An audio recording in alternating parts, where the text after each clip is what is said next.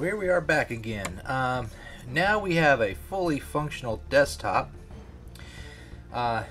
with Wi-Fi and everything working on it, and we want to do something. We want to, install some programs. How do we do that? Well, there's a couple different ways you can do it. You can go over and open up your terminal emulator, and you can go through and you can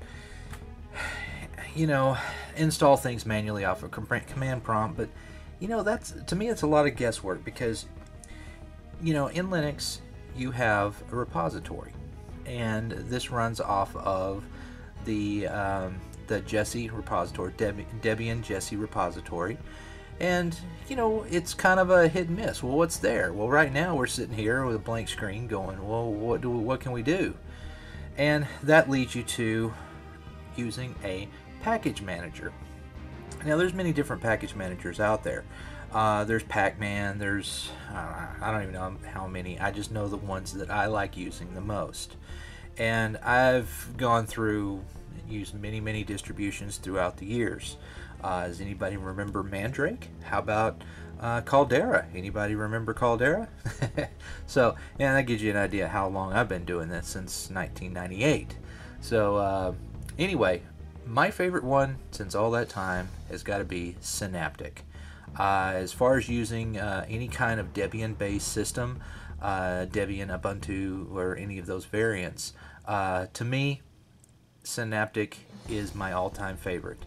I know there's many others out there, and people have different preferences, and that's fine. But to me, using Synaptic's the best thing. So I went ahead and tried it, and it does work on this just fine. So what you need to do is you need to put in a terminal, open up a terminal, and you need to put in sudo apt-get install synaptic, and you're going to hit enter, and what's going to happen is it's going to ask you for a password. Put in your password for your user, and it's going to pull it all up. Now, mine's already at the newest version, but it'll come up and it'll say, if you haven't installed it yet, it'll say, 17 files to install, whatever you want, yes or no. You hit yes, and away it goes. Now, once you get Synaptic installed, you just simply go over here to your applications menu, and you go down here to your system, and there is Synaptic Package Manager. Click on that guy and put in your password, and here we go. We can now do many different things. Number one, first thing you want to do is you want to hit reload. Upper left hand corner, hit reload. What that's going to do is that's going to query the repository and update all of the index files. So you will know exactly every version that's available in the repository and all of the, what's there. Okay, now once that's finished, should take a minute here. Okay, now once that's finished, before you install anything, you want to make sure that all your current files are the most current. So you want to go to Mark All Upgrades, which is the next button over. Click on that. Okay, now see the little apply here is still grayed out. So that means that this is all up to date. Now, I've already done this because this is a long process. It takes a little while. Probably takes about 10 to 15 minutes. It's not worth recording. So mark all upgrades, and then hit apply, and then it'll ask you if you really want to do this, blah blah blah. And once all that's done, then you're at this point right here. So now we want to see what can we actually do. Now, over here in the left hand side is a column of all kinds of different things, just tons and tons of stuff. So we want to maybe do some gaming or something. I don't know. Let's see if Cody's available, because that's one of the things that I wanted to mess with. I heard it's not exactly the best in this, but let's just see. Is Cody available? And we'll do a search, and we'll see if Cody's available in the repositories. And Cody is available in the repositories. Okay, so let's see. we want to do, first of all, we're going to install Kodi, mark for installation. Now it's going to come up with all of the necessary required files that you need to go along with it. And you're going to say, okay, sure, that's great. I want all that. So it's going to bring in all of that stuff. Now, the add-ons, that's for development. We don't necessarily need that. You know, for right now, I don't think we're going to add anything else in. Okay, so we're going to go ahead and click on Apply, and that's going to install all of our files for Kodi. So there's 38 new packages. I'm going to click on Apply, and it's going to download all the package files. And the wireless is running pretty decent. It's not too bad a speed at all. Okay, files are downloaded. Now it's going to install them. And this is where it can take a little bit of time because now it's running off the processor. But this is a quad-core processor, and I believe they said either 1.2 gigahertz or 1.5 gigahertz per core. So it's not too bad. It's actually running fairly decent.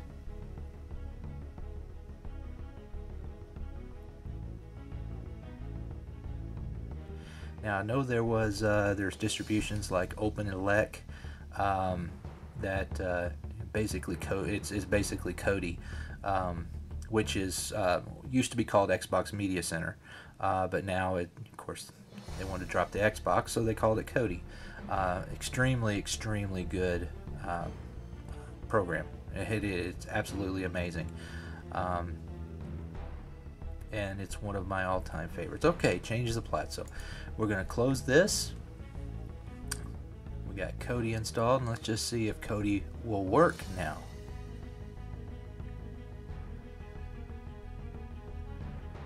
Wait for this to finish doing its thing. There we go. Close it out. Let's go over here to multimedia. There is Kodi Media Center. So let's see if this will work. Sounds like there's an audio issue. Okay. Let's go over here, video files. Okay. Files, let's add video. What on earth happened here?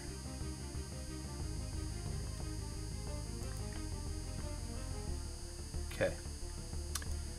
Add videos. Let's see if we can access anything on the network. Let's see, SMB, nothing there.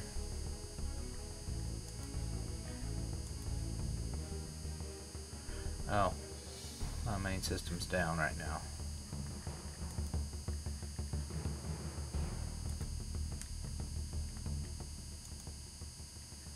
Alright, well, that's not going to work. So let's see what we can do here.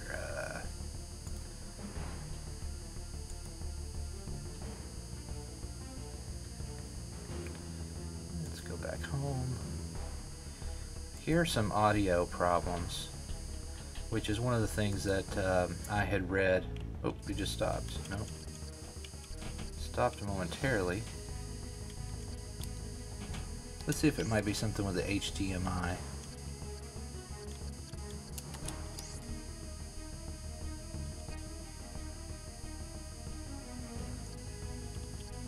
Okay, can't change anything there.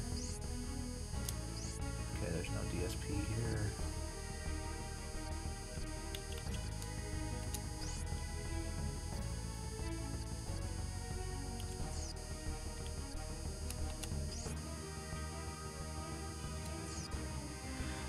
Okay, well, Kodi does work, but there sounds like an audio issue, which is one of the things that I read about, but it's also being worked on. So, okay, so Kodi is installed. So that's something to play around with. All right, what about some games? We want to do some games. So let's go over here. Let's go back to Synaptic. Get over here. Okay. All right, so we're gonna go back to Synaptic. let's look up something for look up some emulators. All right, let's go to MAME. Let's see if there's a good front end for MAME.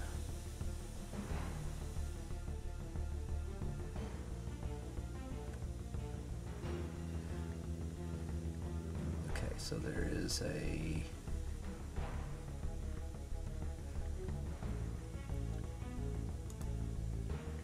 let's just do MAME.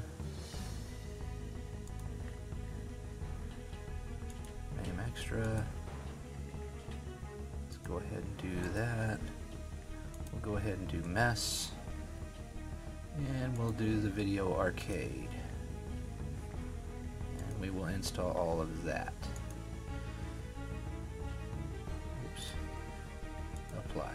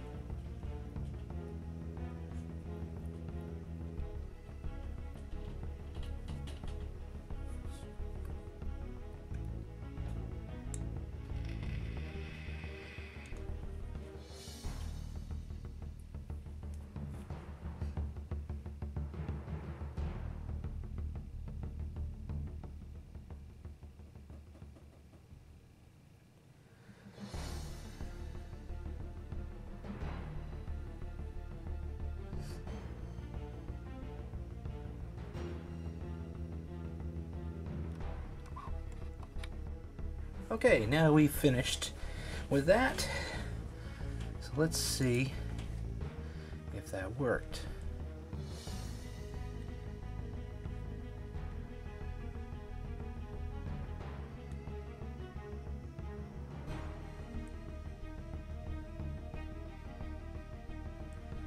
Okay, close that out. Now we should be able to go over to games. Now we have MAME, we have mess, and we have GNOME Arcade, or GNOME Video Arcade. Let's see what happens when we do MAME.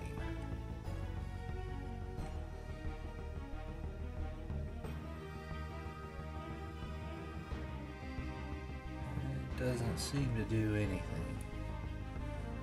Okay, which I didn't expect it to. Alright, so let's go to GNOME Video Arcade. Alright. Brings. Alright.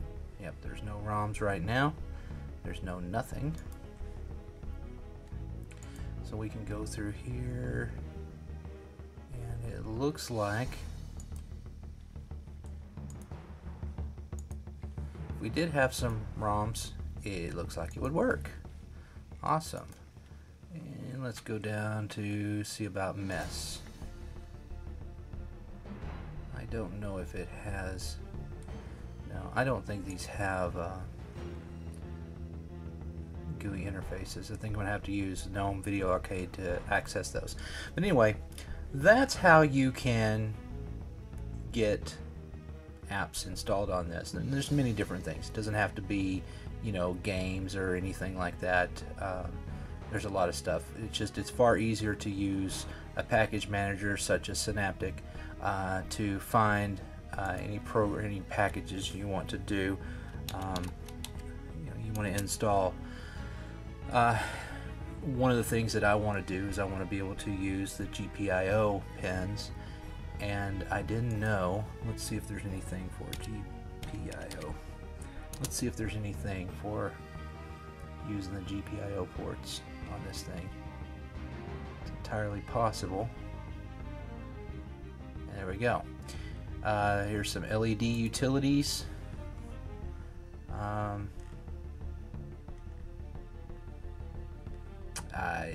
don't know if this would work. This doesn't look quite like what I thought it would be. And GPIO signaling. This looks like it's for something else, so I don't know. I mean, not everything works, but if there was something in, like, for example, you know, using other types of packages, you can always go down to your repositories up in settings, and you can add to new ones if you find some packages that you want to, you know, install from. It's simple just to add it to this, and you know, like right now it's just running off of straight, you know, your Debian stuff, and of course your Armbian repository, as well as your standard Debian repositories. So you can add to it, take away, do whatever you want to, but it's a simple way of you know,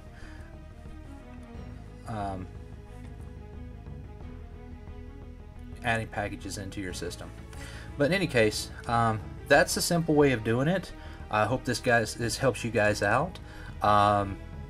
You know, I know a lot of people may not be too familiar with how this stuff works, but like I said, this is what I consider the simple way. There are many other ways of doing it, and I know there's some that may be far more efficient, or whatever the case may be. But for somebody just coming in wanting to get something done with, you know, and not have to invest hours and hours and hours and learning scripts and doing all kinds of crazy stuff, this is by far the easiest. So I hope this is something that you liked. If so, give me a thumbs up. If not, give me a thumb down and let me know why.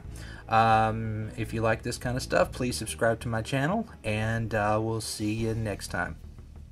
Take care.